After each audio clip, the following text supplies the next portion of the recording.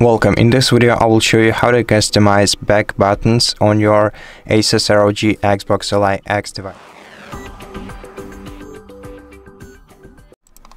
So to set up the new back buttons, which are the M2 and M1 on your console, you have to open the Armory Crate control center by pressing this button, or the command center.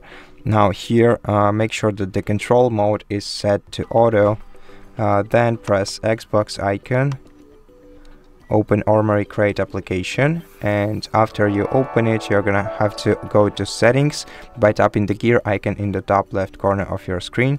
Then go to configure, and now you can configure these buttons for either Gamepad mode or desktop mode. Let's select Gamepad mode, for example, and now select either M1 or M2, and let's assign first of all, uncheck this checkbox, and so assign some primary or the primary and secondary functions to these buttons by selecting one of these values, and then you can select one of the gamepad actions, one of the custom actions, one of the keyboard actions, the numpad actions, mouse actions, or combine your keys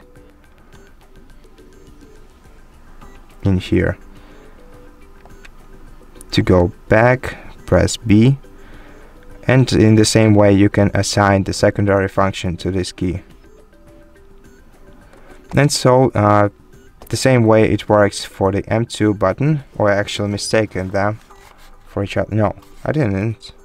That's weird, because this is M2 and it's on the right side in the menu for some reason. Okay.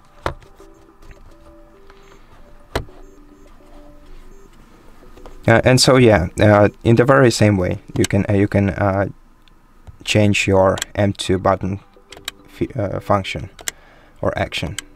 So that's basically it. Thank you for watching this video. If it helped you, please consider subscribing to our channel, leave us a like and a comment below, and I'll see you in the next one.